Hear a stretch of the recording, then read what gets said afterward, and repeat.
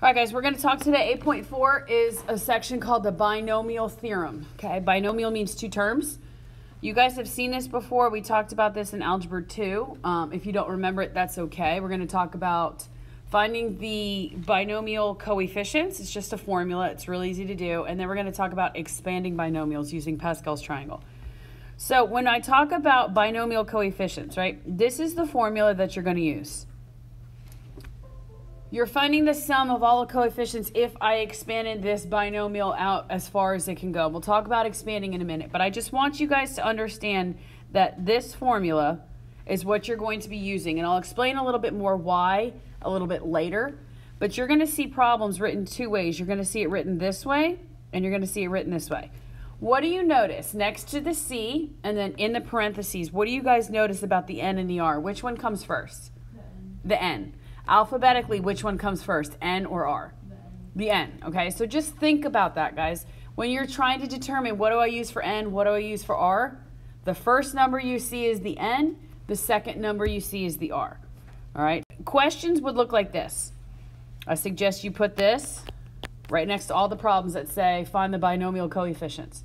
If we're going to do letter A, it says 8, and then the big C, and then the 2. So in my formula, if you want to say this is N and this is R to kind of keep yourself straight, that's a good idea. So in my numerator, I would have 8 factorial. Remind me again what 8 factorial means. What does 8 factorial mean? Oh, when you do times 7, times 6, times 5, is that one? Correct. 8 times 7, yes, correct. And then on the bottom, I have N minus R. So N, so be 8 minus 2 factorial. And then I have 2 factorial. This is you guys showing me your work. I need to see one more step that you understand what you're doing here. I have 8 factorial, and then what's 8 minus 2? So it's 6 factorial times 2 factorial. Can I multiply the 6 and the 2 together and get 12? No. All right. This stays, and I'm going to write 8 times 7 times, and I'm going to stop right here on the top with 6 factorial. Why did I stop with 6 factorial on the top? Because you could cross it out. Because I have a 6 factorial on the bottom. Good, Madison. And I have 2 times 1. So now we just simplify. 6 factorial on the bottom, crosses off with 6 on the top. 2 goes into 2 one time. 2 goes into 8 how many times? 4, right? What's 4 times 7?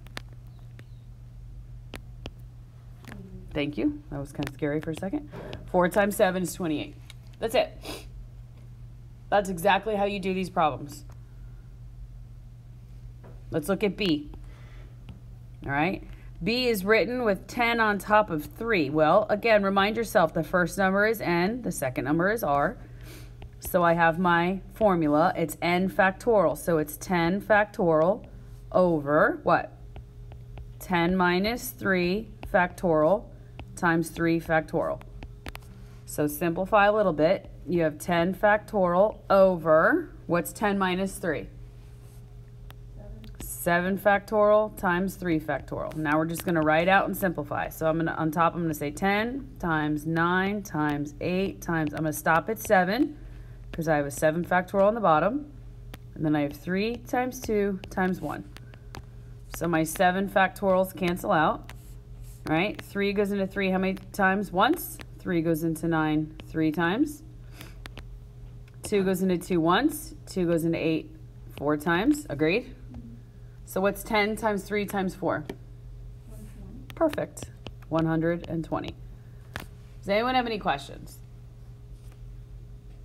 Kennedy, your hat's really cute. Thank you. All right, what's the next one say? C. Let's look at C. It's 7 and 0. So N is my 7, R is my 0. So it's N factorial, right? 7 factorial over what? How do I write this? 7 factorial over 7 minus 0 factorial, and then 0 factorial, right? Agreed? Okay, so as I simplify, I have 7 factorial, over 7 factorial, 0 factorial. Well, what do you guys notice? You can just cross out the Yeah, 7's crossed out. What am I left with on top? 1. 1. This is 1 over 0 factorial. Is this 1 over 0? No. What does 0 factorial equal? 1. So 1 over 1 is 1. Remember, 0 factorial is the number 1. It's not 0. Don't get that confused. And then what's the last one? 8 over 8? So D is 8 and 8. My N and my R. So I have 8 factorial over 8 minus 8 factorial times what? What's the R? 8. Okay. So I have 8 factorial over, what's 8 minus 8? So 0 factorial times 8 factorial. Guys, am I multiplying 0 times 8 in the denominator? No, 0 factorial equals 1. What happens with 8 factorial on the top and 8 factorial on the bottom? They cancel out, so what's my answer here? 1. Okay. Questions at home, how is that? We okay? Yes. Okay, this is pretty basic, pretty easy. Let's run through these pretty quickly. For letter A, I have, whoops, this should be R, not 7. I have 7 factorial over 7 minus 3 factorial times 3 factorial, correct? So 7 factorial over 7 minus 3 is 4. And then I have 3. Guys, you do not multiply that together. We do not get 4 times 3 is 12. It's not the way that that works. So in the numerator, I have 7 times 6 times 5 times, I'm going to stop at 4. Why am I stopping at 4? Because there's a 4 factorial on the bottom. Whoops. So then I have 3 times 2 times 1. My 4s cancel out. 3 goes into 3 once. 3 goes into 6 twice. Anything else? No. So 7 times 2 times 5. Or I can do what with the 2's? Right? There's one on top, one on the bottom. Either way, it doesn't matter. You can just multiply across on the top and then divide at the end. It doesn't matter. But 7 times 5 is 35. Say it again. Because 3 was here. So 3 went into 3 one time and 3 went into 6 2 times. And then there was a 2 here, so I just crossed that 2 out with this 2. You can, guys, if you'd rather just multiply everything across and then divide, that's totally fine too.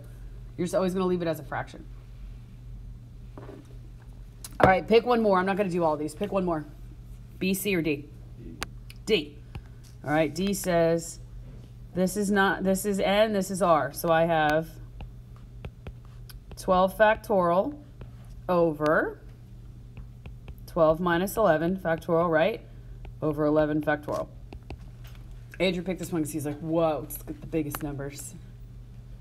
It's actually the easiest one to do. So I have 12 factorial over, what's 12 minus 11?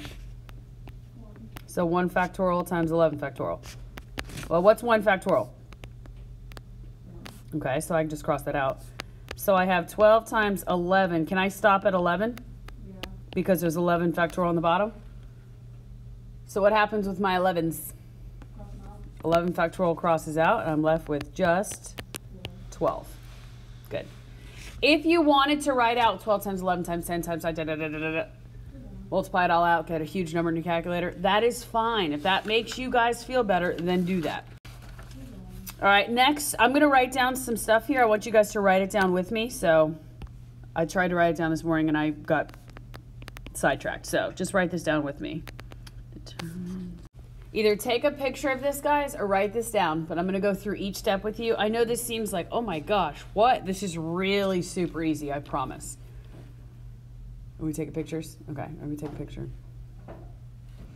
You have to be organized when we do this. You've got to be organized, but other than that, you guys should be okay with this. The first thing we're going to talk about, you're going to determine what row of Pascal's triangle that you're going to use, and I'll show you what I mean by that in a second.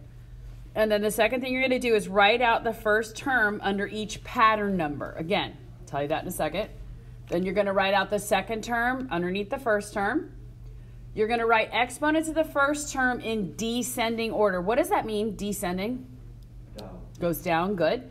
Then you're going to write the exponents in the second term in ascending order. What does that mean? Then you're going to simplify the powers and multiply down. So here is Pascal's triangle, right here. All right, I'm going to take a picture. Okay, here's Pascal's triangle. When you guys should put this next to every problem that you do to expand, okay? When we're talking about Pascal's triangle, this is considered the 0 row. It's going to let me right here. This right here is the 0. This is the first row. This is the second. This is the third. This is the fourth, fifth, sixth, seventh. Okay? So the first thing you're going to do is you're going to determine what row you're looking at. That is based upon the exponent right here.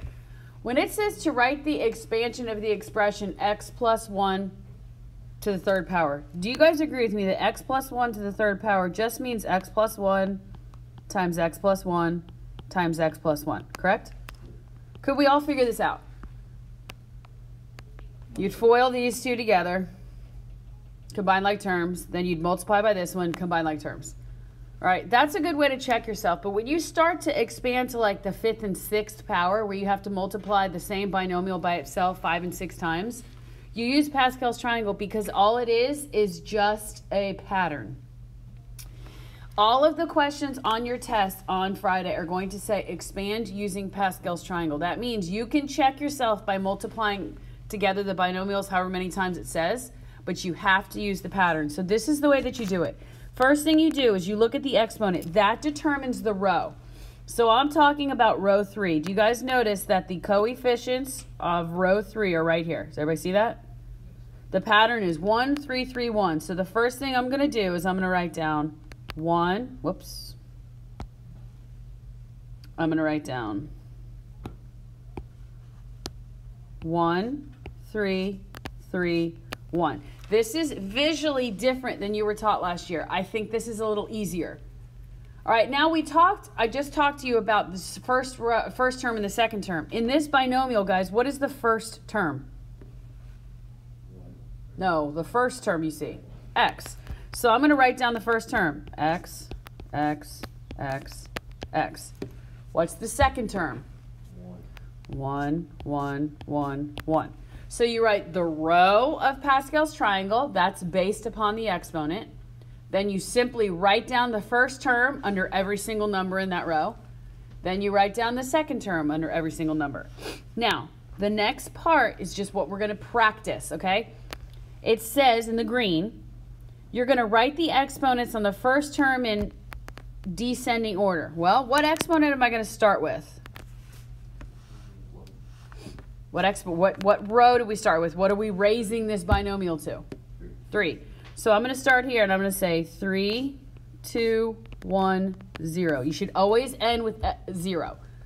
And when I write a 0 as an exponent, what does that equal? Anything to the 0 power? 1. So I'm just going to cross this out and put a 1.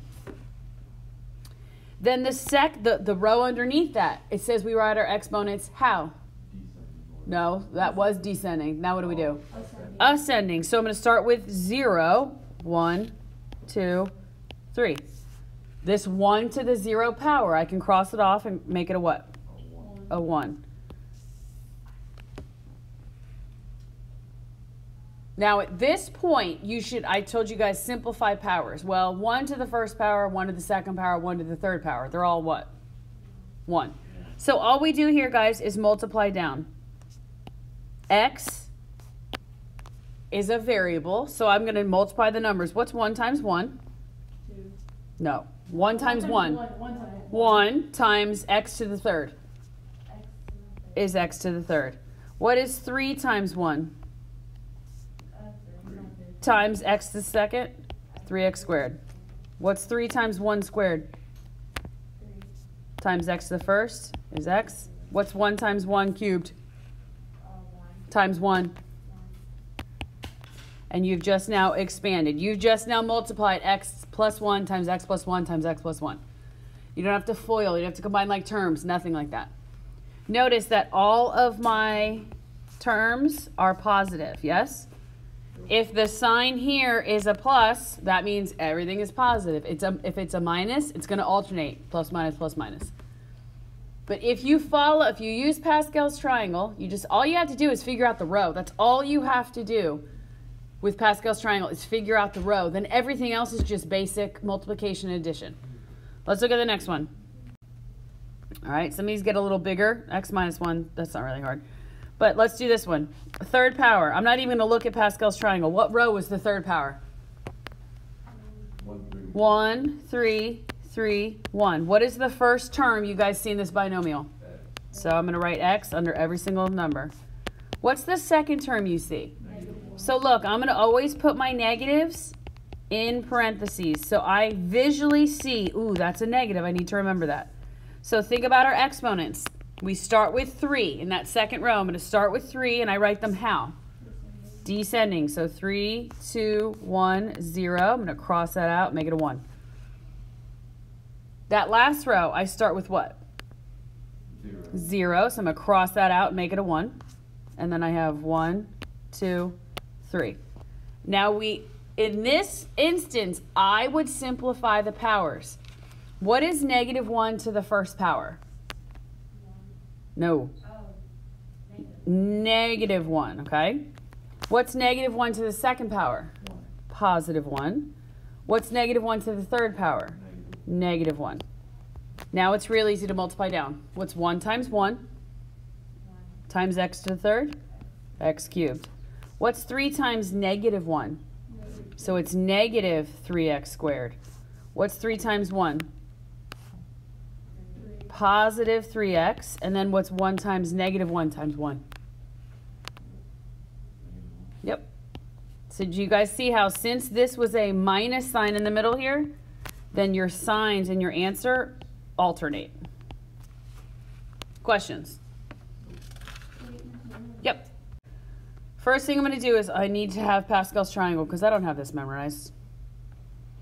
1, 4, 6, 4, 1. Okay, so Madison tells me, I'm going to put it up here. It's to the fourth power, guys, right? Are we raised to the fourth power here? Yeah. Okay. So the fourth row is right here. So what am I writing out? 1, 4, 6, 4, 1. I like to give myself lots of room. All right, the first term that you guys see is what? 2x. Write it together and put it in parentheses. You'll see why. If you want to put everything in parentheses, put everything in parentheses. 2x is my first term. What is the second term you see? So I'm going to put that in parentheses as well. So the only thinking we've really had to do is to actually look at Pascal's triangle and say, okay, what's the pattern that I have to write out? What's the row I'm looking at? Now let's do our exponents. This is raised to the fourth power, so I'm going to start with 4 here, and then I go up. Yep, 3, 2, 1, 0. I can always, on this last one, I can always cross it out and make it what number? A 1. Good. Now on the bottom row, I start with what number? 0. I can cross that out and make it a 1. And then I have 1, 2, 3, 4. If you notice, on the left-hand side, you start with 4. On the right-hand side, you end with 4. Whatever you start with, you should end with on the bottom. Now, this, I think, is the most important step. I think you should simplify powers here. And what I mean by that, guys, remember, this 4 goes to the 2 and to the x, right? So what's 2 to the fourth power? So this is really 16x to the fourth. Agreed? Okay, so this 3 goes to the 2 and to the x. So this is really what? 8x cubed. This 2 goes to the 2 and to the x. So it's really what? 4x squared. This 1 goes to both, so I'm just going to write 2x, and then that 1 is there. I'm going to simplify the bottom row too, just so I don't make a silly mistake. Some of you will go, oh, negative 3 times 2, that's 6. That's not what that says. This says negative 3 to the third power, to the first power, I'm sorry, it's negative 3. This says negative 3 squared, which is what? Positive 9. This says negative 3 cubed, which is negative 27, good. And what's negative 3 to the fourth power? 81. Positive 81. Now you take your calculator and you multiply. Remember, the x, your variable, is just the quote-unquote last name. So this is just 1 times 16 times 1. It's 16x to the 4th. Now I have 4 times 8 times negative 3. What's 4 times 8 times negative 3? Negative 96. Yep, negative 96. And then I have x to the 3rd, right? So I have now 6 times 4 times 9. What's 6 times 4 times 9? 108. I got 216. 6 times 4 times 9. 6 times 4 times 9. Yeah, I don't know why I got 108. Thank you. 216, x squared. Now 4 times 2 times negative 27.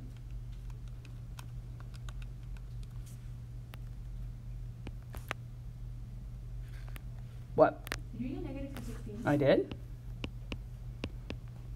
And then 1 times 1 times 81. So plus 81. There you have expanded this binomial. If you were to say 2x minus 3 times 2x minus 3 times 2x minus 3 times 2x minus 3, you would get the same thing. It would take you a heck of a lot longer, and I guarantee you somebody would make some mistakes somewhere because there's a lot going on in that problem. So we're going to give you problems, and we're going to raise it to the 7th power or something like that. You guys are going to have to use Pascal's triangle and evaluate. It's nothing you can't handle. It's just a little, it can be a little confusing if you're not organized. Let's do this last one together. Quick question. Yep. So, like, the highest you can go is up to 7, right? Because of the triangle? Well, it goes bigger, but we're probably not going to go any bigger than that. Okay. Just because you guys don't have an hour and a half to work out a problem. Right? Let me try and be even a little more organized with this one for you. Okay, I have x minus 2y to the 5th power. So first of all, tell me what row is it, what am I writing out for my row? 1, 5, 10. 1, 5, 10, 10, 5, and 1. All right, this is a long one. It's okay. What is the first term you guys see? Okay, so just write out x. That's easy. We don't have to do anything. We don't have any parentheses we have to worry about. That's good. What is your second term, guys? Negative. Good. I'm glad you said that. It's negative 2y.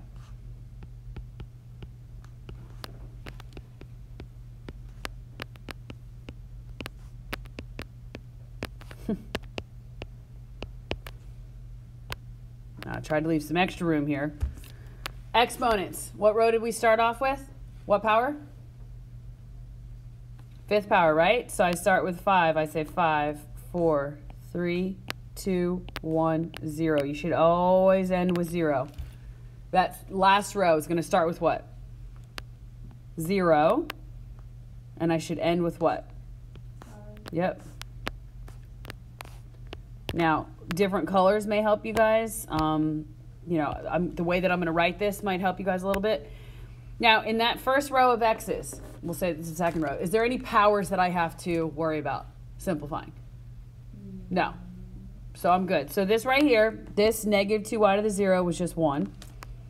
Negative 2y to the first power, you guys agree with me, is negative 2y, correct? See where I got that?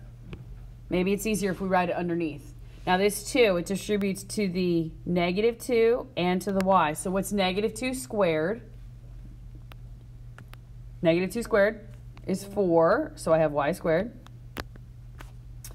This 3 goes to the negative 2 and to the y. So what's negative 2 to the 3rd power? Perfect. Negative 8, and then I have y cubed. This 4 goes to the negative 2 and to the y. So what's negative 2 to the 4th power? Positive 16, y to the 4th. Again, guys, use your calculators. Who cares? What's negative 2 to the 5th power?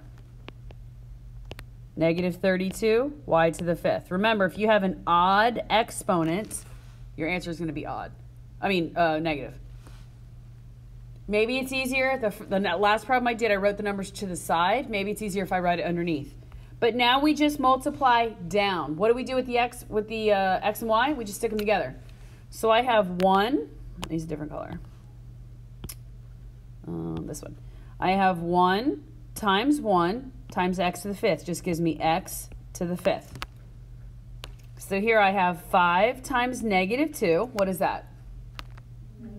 -10. And then I have x to the 4th, and then y. It's easier to write the x's first and the y's second. If you write them flip-flopped, okay, but just make sure your exponents are correct. So the next one I have 10 times 4, which is what? 40. So plus 40, and then I have x to the 3rd, y squared. Then I have 10 times -8, which is what? -80. And then what are my last names, we'll call them? I have x squared, y to the 3rd. 5 times 16, 80. positive 80. X to the 1st power, y to the 4th. And then I have 1 times -32. -32, y to the 5th. And you have just expanded that binomial. I would be hard pressed for you guys to write this out 5 times.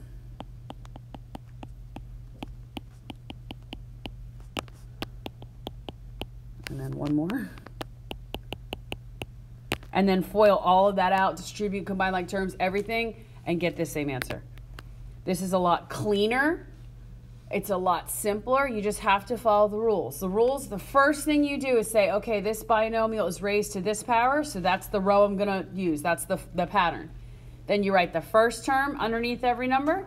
Then you write the second term underneath every number. And then you write the exponents for the first term in descending order, ending with 0. For the second term, you write them in ascending order, beginning with 0. And then you just simplify. So tonight for your homework,